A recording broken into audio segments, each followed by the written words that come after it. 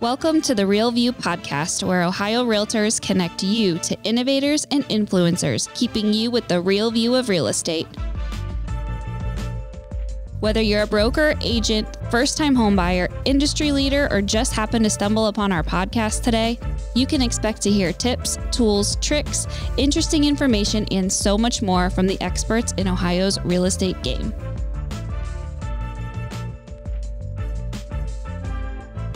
Hi, everyone. Welcome to today's episode of the Real View podcast. I'm your host, Allison Wiley. Joining me is my co-host, Carrie Arblaster, and our special guest today, Beth Wanless, who is Ohio Realtors Director of Government Affairs. Hi, Beth. Hi, Carrie. Thank you guys for joining me today. Hello, ladies. I'm giggling because I wish you all could see what I'm looking at, which is Beth doing like fist pumps as she's getting ready to present. So it is with that same enthusiasm that she represents Ohio Realtors at the State House, which is fantastic. So Beth, as you may or may not know, every guest we ask this question. The name of the podcast is The Real View, and we always like to hear what our guest's best view has been. So what is the best view that you've ever had? Well, Carrie and Allison, I was on this podcast a few weeks ago giving kind of a year-end update, and I mistakenly said that the best view I've ever had was on my honeymoon, and then I listened to the first podcast, and the guest said the best view he had ever had was looking at, his new children at their birth. And I felt, gosh, I am such a scumbag. So I changed my answer to the birth of my three beautiful children, Andrew, Price, and Mary. They're definitely the best view I've ever had. And they are so cute. I always love whenever you post pictures of them on Facebook. They are just like the cutest little things. Adorable. Thank you. Yeah. Stinkers. Oh, that's great. Okay, well, today we're here to talk with you about the state legislature, a little bit about what we just came through and kind of what we're headed into. So first and foremost, though, I would like to ask you to explain something to our guests. There's this term that we use at the end of a General Assembly after the election has been held that is lame duck. And I don't know if everybody's familiar with that. So before we start throwing it around, I thought it might be a good idea to have you explain what it means to be in a lame duck session. Sure. Yeah, I did actually just randomly Google this term the other day because I know what it means, but I was like, where did it come from? And I guess it goes back to the mid 18th century in England. But for our purposes here, it really just means the period of time after the election until the end of the session of that General Assembly. So it's just kind of a rush to get a lot of stuff done that wasn't done because the year will start over. And then any bill that is left pending and has not been passed by both chambers is dead and has to be reintroduced. So it's sort of this, 4 or 5 week long period where we're just rushing around trying to get things done and also keep bad policy from moving forward, of course.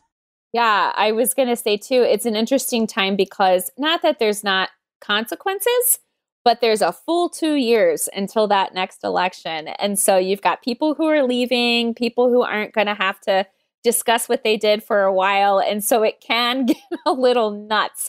And sometimes not so good stuff shows up. Yes. Yep. Okay. It's such a funny term, too. Like, the first time I heard that, I'm like, wait, is that a real thing? What does that even mean? So random that it's called that. It's it's really means, I guess, like a legislator who's lost re-election, or maybe they're term limited for purposes here in Ohio, because we do have term limits.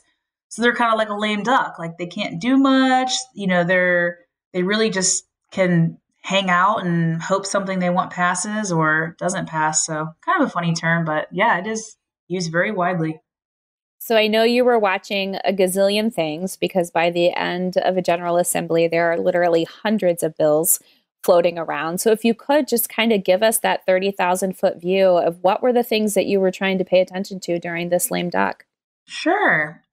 Yeah, I mean, there were a lot of bills, like you mentioned, and we really tried to prioritize about 2 handfuls of them, but I'll go over some not so juicy bills that we were watching just to make sure some good things happened. House Bill 442, which was really a CPA bill. It was like a certified public accountant reform bill, and it ended up including some occupational licensing changes as well.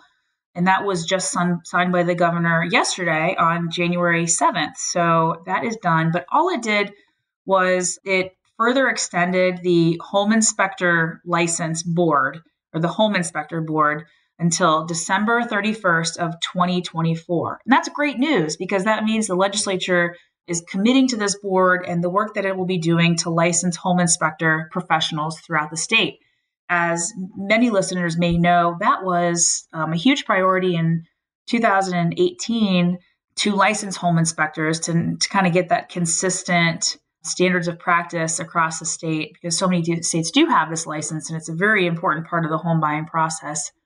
Additionally, in that bill, there may have been some realtors who heard about some changes to the radon licenses here in Ohio. I think there are 3 different radon licenses. There's the tester license, mitigation contractor license, and then I think there's like a specialist license. But the amendment did repeal 2 of those licenses, which was much to the dismay of the radon professionals and the home inspector professionals who do have those licenses. So we were working with the radon professionals and the home inspector professionals to just better understand how, did they know about this? Like, it was definitely kind of a surprise, an unfortunate surprise, but the radon lobbyist who represents the radon professionals was able to get a floor amendment to kind of repeal and reinstate those licenses, which is quite frankly very impressive to me because it's lame duck. There's a lot of stuff going on. So no changes to the radon licenses. And I know people are very happy about that. They wanted the status quo. They wanted those licenses to be retained. That's crazy. That is kind of the wild, wild west lame duck stuff that you are tasked with paying attention to. It's in, it's out, it's repealed, repealing within a repeal. Yeah, that's crazy. Absolutely crazy. It's interesting that you led with licensing because that seems to have been a theme over the last 2 years and definitely a topic of interest for legislators. Was there anything else that was discussed over the last General Assembly that you had anticipated potentially moving in lame duck? Why, yes, there was, Carrie. So in Ohio, we actually have about 650 occupational licenses. And there are legislators here in Ohio who are concerned with how many licenses we have. They think that it's a barrier to the workforce, a barrier to employment. And they really just want to make sure that people can get to work here in Ohio, that if they do move into the state, that they can find gainful employment and don't have to, jump through too many hoops to have a license for a profession that may not necessarily need a license. Of course, I would never speak to another profession needing a license, except for the real estate license, of course, which is licensed in all 50 states, and it always should be. There was a bill that was introduced at the beginning of 2020 by Senators McCauley and Rogner. And Senator McCauley is actually on Senate leadership this year, so it's very exciting. He's been really fun to work with and very engaged and responsive to some of the changes that we asked for on his Senate Bill 246. But essentially, it's an 800-page bill, so obviously I'm not going to go too far in depth, but essentially the bill would expedite the licensing process for out-of-state licensees. So if you say you want an Ohio license and you have been licensed in whatever occupation it is for 1 year and are in good standing and you pass the criminal background check, you get your license here. That might be great for some license, that might be appropriate for some license, but we had a lot of problems with this bill. And we took our concerns to legislators and also to the Speaker and the Senate President. And we just said, look, this is a well-intentioned bill. However, there do need to be guardrails up to make sure whatever applicants want to get their license here in Ohio, that they are competent and they understand Ohio rules and laws, and that they have had time to show that they are, in good standing. So we did get a lot of pretty positive changes in that bill. And that's, again, Senate Bill 246. And we thought it was a pretty good bill. Like we made sure that the licenses, let me back up. For example, in Indiana, they have brokers only licenses. I think it's like a broker and then a managing broker. Here we have salesperson and broker. So if you're coming from Indiana and you have a broker's license, are you going to get a broker's license here, even though it's really a salesperson's license? So we were able to get some language changes in that bill to ensure that, it's a significantly similar license that you're applying for. And that was good. And the licensing authority has a lot more discretion in the final bill. So we felt pretty good about it. But much to our dismay, the bill died in lame duck. I was 99% sure, along with many other lobbyists, that this would move, and it didn't. So Senator McCauley did say that he's going to reintroduce it along with, I believe, Senator Rogner, and they're going to, of course, get it through this GA. And I think we're totally fine with that. They were very responsive to some of our concerns, and we think the bill is probably ready for prime time. So, yeah, that's a great example of how you can do so much work on a bill over the course of 2 years and then oh, okay, I guess we'll try again.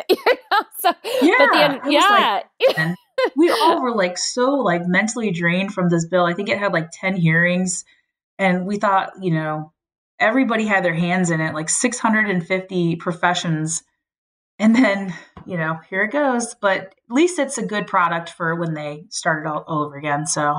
Okay, so what else? I mean, I've heard, there's so much. Oh, yeah. So we've done licensing, we've done radon, we've done home inspectors. Yeah. What else were you paying attention to? And almost too, Beth, before we get into that, I think it would be good to tell people who may not be familiar, or any of our listeners out there, what you do. I mean, obviously from hearing you talk, you work a lot at the State House and paying attention to all of these bills and things going on there and working with our legislators. Tell us a little bit about what you do, on a day-to-day basis during a lame duck time and then not during a lame duck time. Yeah. That's a really good question. So I think people hear the term lobbyist and they're like, oh, what a dirtbag. They just are these bad people that do bad things. That's not true at all. We just represent the collective interests of a certain group or party. I mean, the Cancer Society has lobbyists, teachers have lobbyists, the Heart Association has lobbyists. So my job is really just to understand how legislation, if it's either introduced or just a concept, how it impacts Ohio realtors and property owners. And we do that because, we do that by going to our committee members in the Legislative Steering Committee. And we say, hey, what do you guys think about this? And sometimes I think I know where they're going to go. And then I'm completely, caught off guard because oh, we like that, or, oh, we hate that. So I get all of my direction from Ohio realtors through that committee. And then again, I just collectively represent their interests at the State House. So I really just read bills. And then if I can't understand a bill, I send it to Peg and Lori, who are excellent resources. And they help me understand it and how it would impact our membership, maybe give me some history from before my time. And then I just start talking to legislators, and, it's my job to be a friendly face to them and know that I'm there to help them understand things. I'm not there to boss them around or tell them what to do, but it's more of just here, how's your bill going to impact, 35,000 realtors or millions of homeowners or renters or whatever it is. So I go over, not over anymore, I'd call them or Zoom and just talk about legislation and help them understand how something may impact our membership or Ohioans across the board. So yeah, it's a lot of grunt work, like listening to committee hearings and reading bills and finding data and statistics, but it's really enjoyable and it's really fun. So I love my job. I don't know if I've said that before on this podcast, but I love my job. And I'm sure you are so anxious for COVID to be over with and you can get back into the State House and do more fun things than just, being on Zoom all the time. Yeah, I love being around people. So I think a lot of lobbyists do, and this is just not ideal at all. But it's working, so. Right, for sure.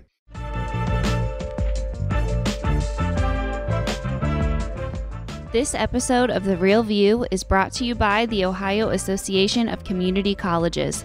Ohio's network of community colleges provides accessible training that accommodates the busy lifestyles of aspiring real estate professionals at half the price of a traditional university. With convenient locations in every part of the state, as well as online options, Ohio's community colleges are your smart choice for pre-licensing education. For more details or to start the journey to a real estate career, Visit the education page at ohiorealtors.org and then click on the pre-licensed course locations. I wanted to ask you about the commercial stuff. Yes. You've done a couple updates since the legislature went home for the end of the year. And in those, you've talked a lot about the activity kind of in the commercial space. And I think that's important for people to hear. Yeah, we had so many good commercial real estate bills that were moving in 133rd General Assembly. And that went from 2019 to the end of 2020. And I was just getting so excited and, yes, we're going to get all these great things moving and it's going to be so good for our commercial members. And unfortunately, some of them just didn't move. I'll start off with the positive note that one of our priority bills, which was Senate Bill 39, which included the commercial broker lien language changes. So it would just mean that if a commercial real estate broker files a lien dispute against someone and they win, they get their attorney's fees paid for. And that has been a huge problem for so many of our commercial members. And, I'll say this publicly. I don't always get super, geeked out or passionate about every bill I lobby, but this is one I really believed in.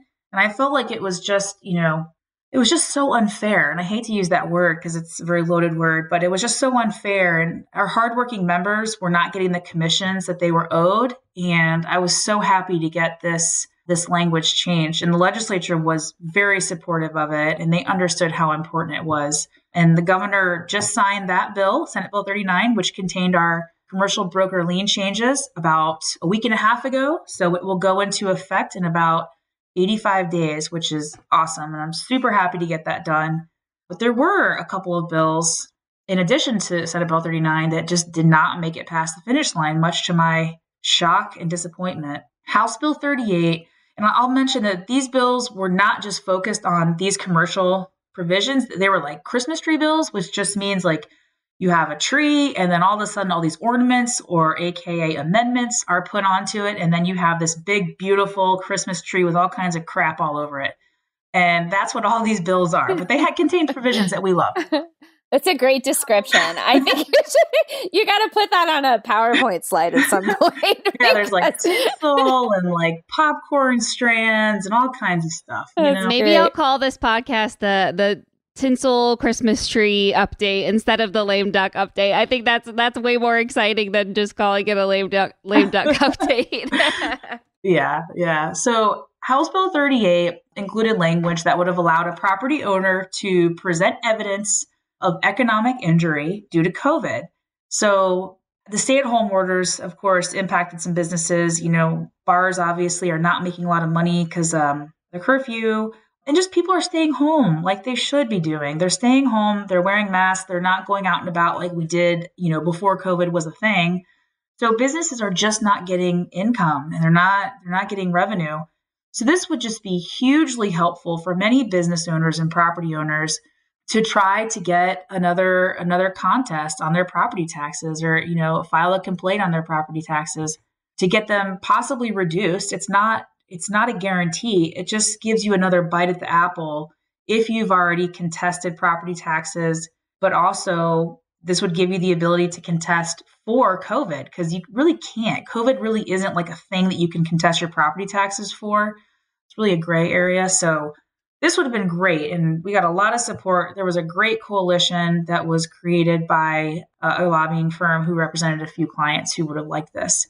Senate Bill 95 contained language that would have allowed commercial and industrial tenants who pay all property taxes, and then also they would need the authority of the property owner or landlord, and they would be able to contest property values on behalf of the property owner. So right now you cannot do that, which is kind of crazy. If you pay all the property taxes, you should be able to do that.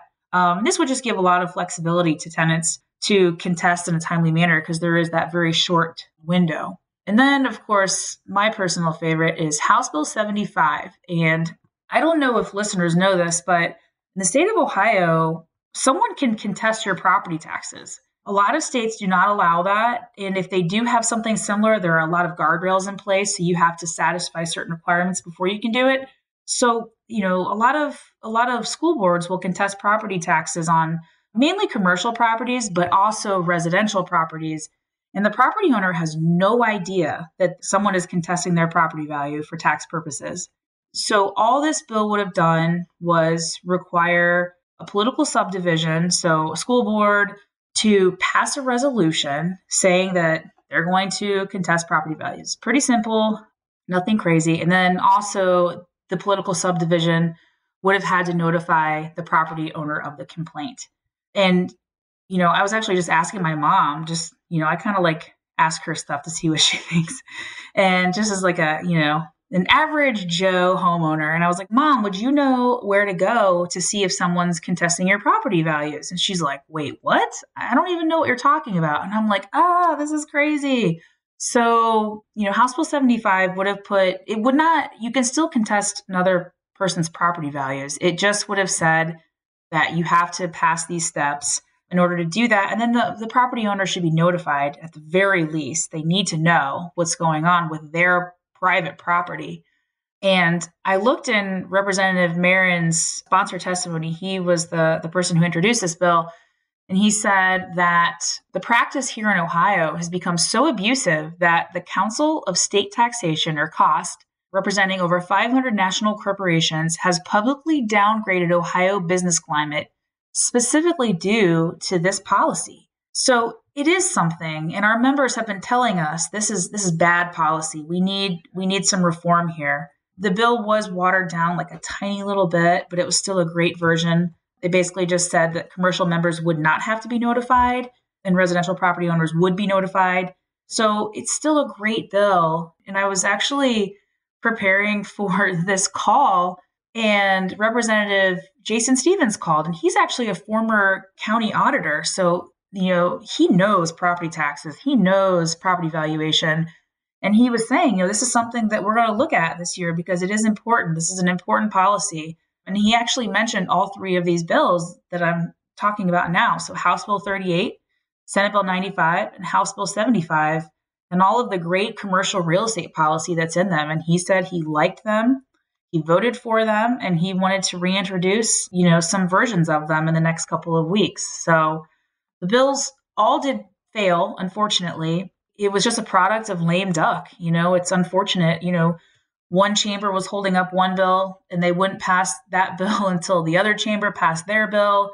Unfortunately, we ran out of time, and it was very disappointing. I didn't say this, but I was really hoping to take vacation time and eat and drink my way through the holidays. But unfortunately, I was calling legislators on December 23rd, bugging them, and they were so nice. God bless them. But we just didn't get this done. And there were a lot of us interested in this. It wasn't just the realtors, but I'm looking forward to the year. I think it's going to be a good year. And I'm so happy to hear that there are legislators out there who are committed to moving these really good commercial real estate bills. So, yeah. And on that note, give us a little breakdown of what we can expect this year. Ooh, well, I have no idea. Just kidding. Well, I wanted to mention this, and I think the podcast is going to come out right on the same day, but on January 19th, in conjunction with the Winter Conference, we're going to be hosting a local government forum, and we're going to have former tax commissioner Tom Zano on, and he's going to talk to us about property taxes and reappraisals and what's going on, because as many listeners know, home prices are on fire right now, and the auditors are, they're doing their reappraisals. And you're seeing appraisal numbers as high as 15 to 20% increases. So we just wanted to make sure that we understood what was going on, that our members know what's going on. And so he's going to come on a Zoom and just talk to us about it. So I would invite everybody to join in. It's going to be a very fascinating conversation because you'll be able to ask all sorts of questions and learn all about the wild world of property taxation. It's a very juicy topic. That's awesome. How can people sign up for it? Is there a way they just go to our website or? Yeah, it's going to be a part of the Winter Conference. So if they do participate in that, they'll be able to have access to it. And that'll be, of course, all online. And it's going to be very casual, nothing formal.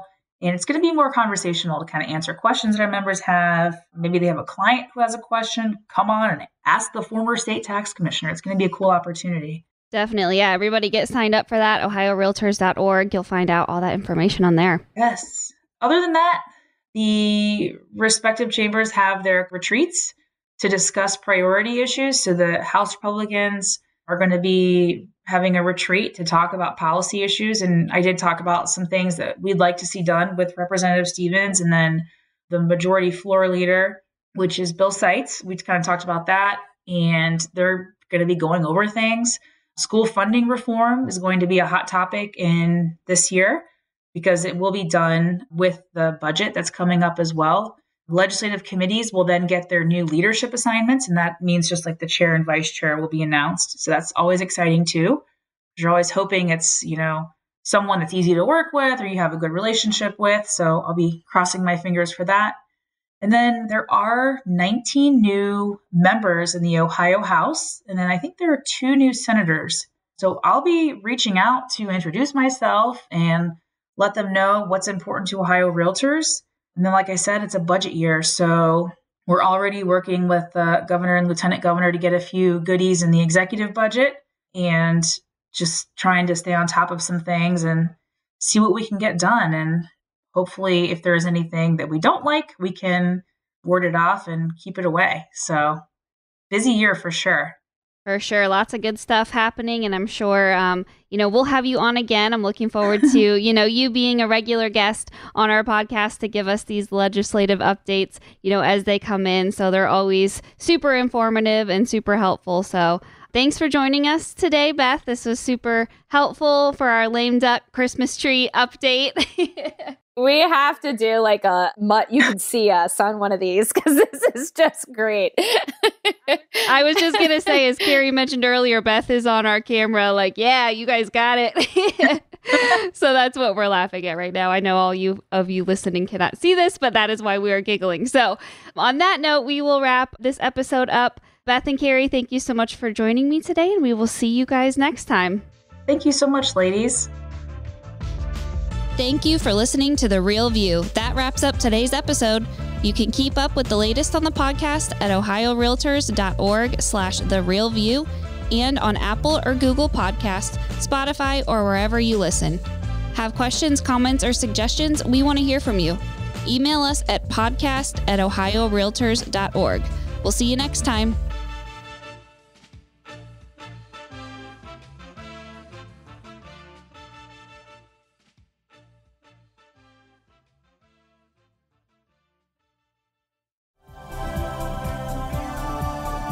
This has been a Humble Pod production.